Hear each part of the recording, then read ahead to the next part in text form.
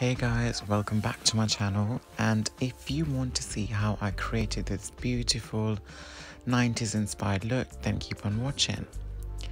First of all, I am going to fill in my brows. Like always, I like to start off with the eyes and then move to the skin. For brows, I am just using spiked brow pencil from MAC Cosmetics. I don't want to go really ham with the brows, so I'm just like filling in any gaps.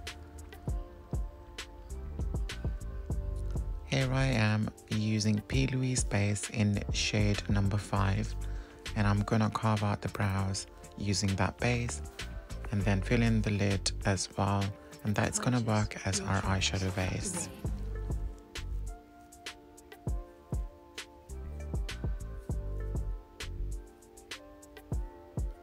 This video is a bit a long one because I wanted to show a bit more depth, in depth, like how I really do everything step by step. So yeah, here I'm just using flat brush, filling in her lid, and then buffing it out with the tapered blending brush so that we don't have any harsh lines between the skin and the eyeshadow base. Pat, pat, pat, pat, pat, pat, pat, pat, pat. I'm in a weird mood, guys. Sorry about that.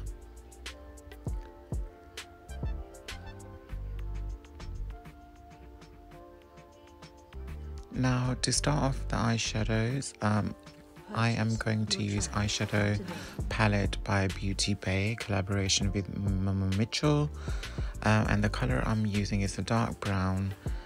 I popped in to the crease, and then I'm trying to like make more like winged out shape, and this is the only first eyeshadow color I'm using, which is like a cool tone brown eyeshadow.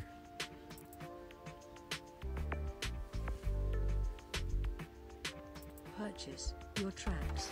I then went in and applied a bit more terracotta, like brown, tiny bit more warm eyeshadow, just to blend out any harsh lines from the first eyeshadow that I put in, and gradually build it up.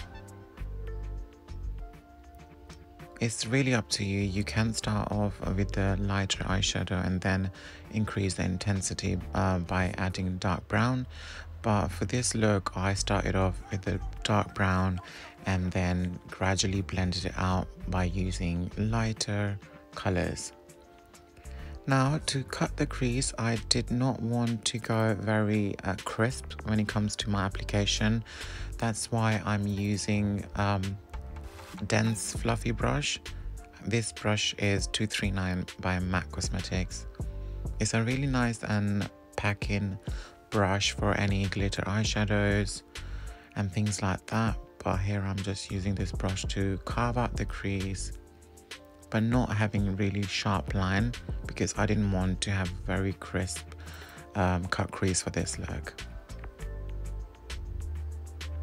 Purchase your tracks today. Now, to set that, I am going to apply like a cream eyeshadow.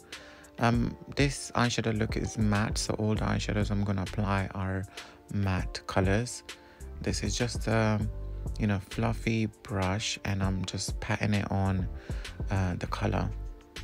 Sometimes if I use like a really dense brush to pack on matte eyeshadow, it doesn't come out as nice as I want. That's why I was using a bit more fluffy brush.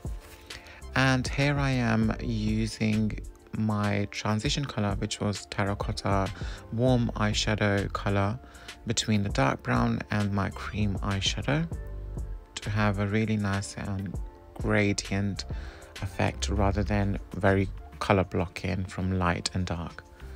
So you want to have light, medium and dark. Purchase your tracks today. Again, I'm taking my good time. Then next thing, like always, I am using my Inglot gel liner with a angled brush, and I am popping that into her waterline.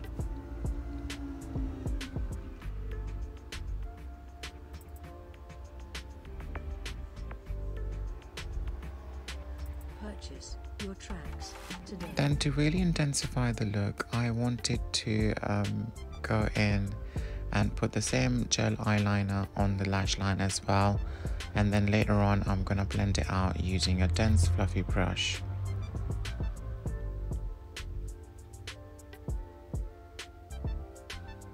For some reason I don't use liner very, like, you know, proper block liner anymore. I find these smudged out liner looks much more softer and just looks beautiful for any skin tone and eye shape as well.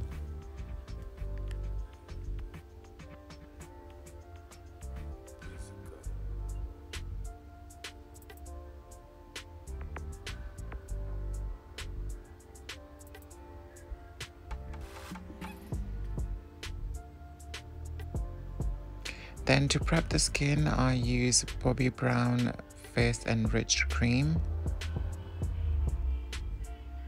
I love this cream so much because it's really hydrating, works as a primer as well, and smells great. So here I'm just massaging that onto her skin.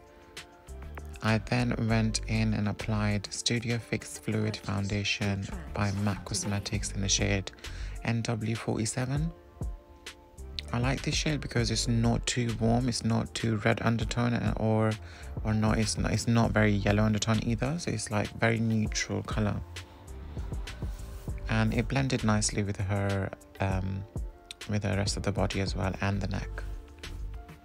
And like always, I'm using dense brush to apply that foundation.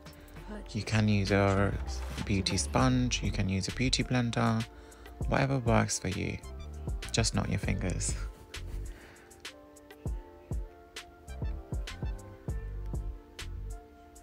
Pat, pat, pat, pat, pat again. Then I went in and applied concealer. I started off with the concealer in the shade NC45. It's Prolongwear concealer by MAC. I put it in the back of my hand and I'm applying with the same flat brush. Sorry about that. So yeah, the concealer goes underneath the eyes, you know, center of the nose, tiny bit on the forehead, and tiny bit on the bridge as well. And this is just the first layer of the concealer, because for this look I really wanted to go and have like a proper bright under eye. That's why I layered it. So first layer is just like a normal concealer, nothing too bright. It is bright, you can just leave it like that as well, but you know, for this look I was feeling a little bit extra. Here I'm just using my sponge to blend it out.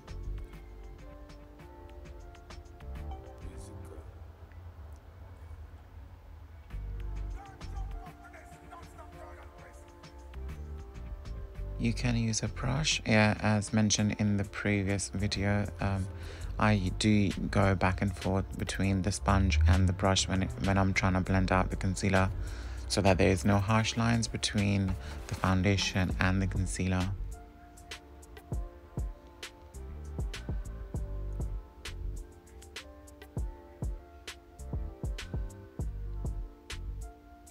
Now, as I was telling you earlier on, that I'm going to be extra and apply,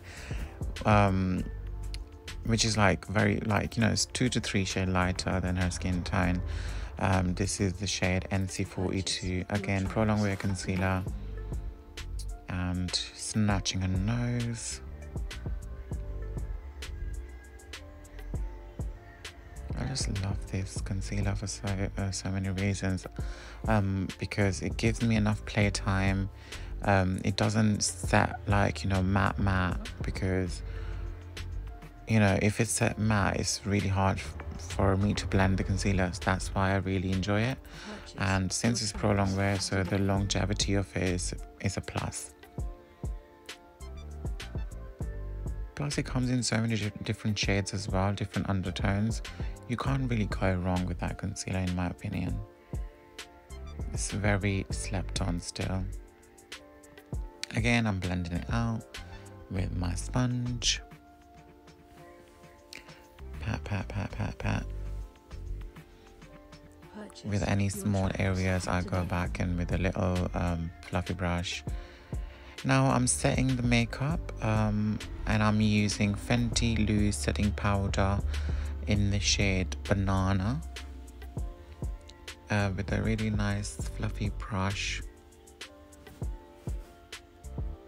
And I'm basically setting all the areas where I've used concealer. Purchase your tracks today. So all the areas where I put concealer, I'm using a lighter lighter setting powder. And for the rest of the face, I use Mineralise Skin Finish Powder in the shade Dark Deepest. Really pretty color. And I'm using a massive powder brush, more like patting it rather than sweeping it across the face.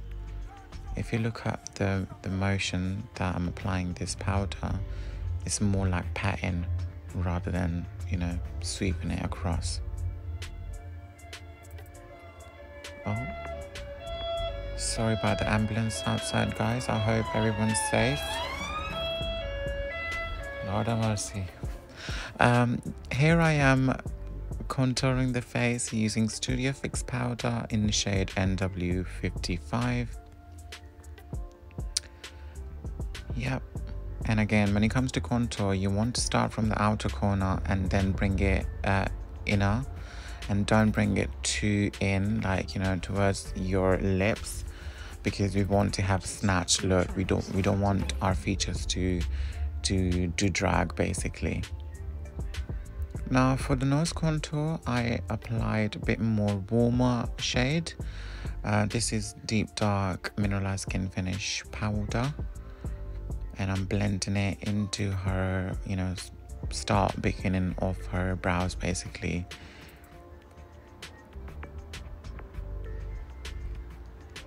Love it. Then, to be even more extra, I then went in and applied Laura Mercier translucent setting powder under her eyes, her nose, her forehead, and the chin as well. And that's further gonna help me brighten up all the areas. And since I'm gonna use eyeshadows under her eyes as a next step, you know, this powder will catch any fallout as well.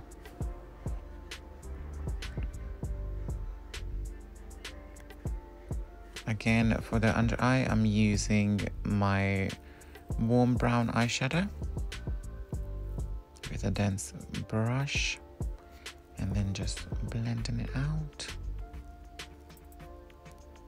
By the way, guys, this model is Rashida. She's my best friend. She's a makeup artist as well, so I'm gonna link her Instagram down below. So I would love for you to go and check her out and give her love and support. Yeah, so I'm just dusting off the powder now with the first fluffy brush that I used to set the face before. Snatched.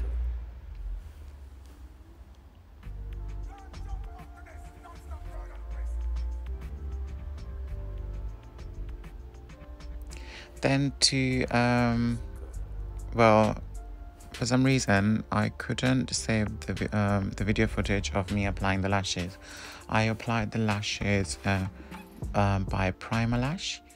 Here I'm doing lips, and for lips, as usual, I'm lining the lips with a lip pencil called Chestnut, which is a deep brown color by MAC.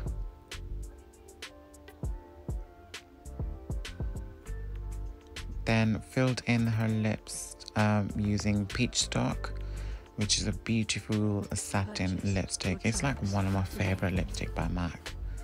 And this color literally suits any skin tone, whether you're deep skin tone, whether you're medium skin tone, or really like, you know, fair complexion. It suits everyone. Then going back in with my lip pencil and blended it out. And then I am applying lip gloss. I mixed 2 lip glosses, one by Fenty and the other one is by MAC Lust.